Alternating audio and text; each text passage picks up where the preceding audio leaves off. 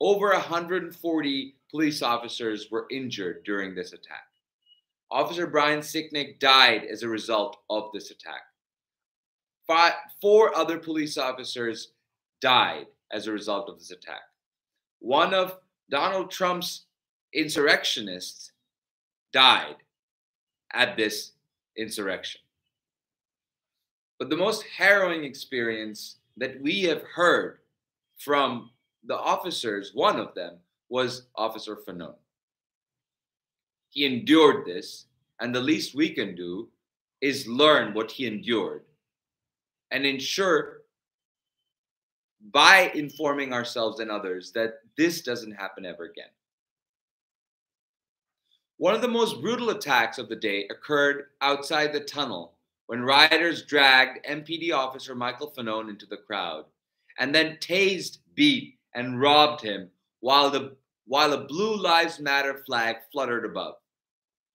Albuquerque Head, a rioter from Tennessee, grabbed Officer Fanone around the neck and pulled him into the mob. "I got one," Head shouted.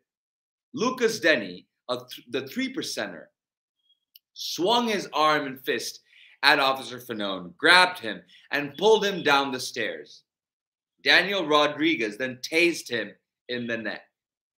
Kyle Young lunged towards Officer Fanone, restraining the officer's wrist. While Young held him, still another rioter, Thomas Sibic, reached towards him and forcibly removed his police badge and radio. Officer Fanone feared they were after his gun.